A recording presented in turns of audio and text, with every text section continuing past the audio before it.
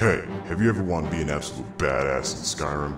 Well, I'm here to teach you how to be a real man in just 3 easy steps. Step 1 is character creation. As you can see, this guy's a dude, and I don't want to stare at him. He has no tits. So what we do is switch to female, you wanna know why? Tits. And then you're gonna edit the fuck out of that character's face, and then she will be perfect. All the other difficulties are pussy shit. You're a man. You play on Master and Master only. I know what you're thinking. But that's too hard. No, it's not. Fuck you. You're not man enough. See a peaceful town? Rip that shit up and leave absolutely fucking nothing alive.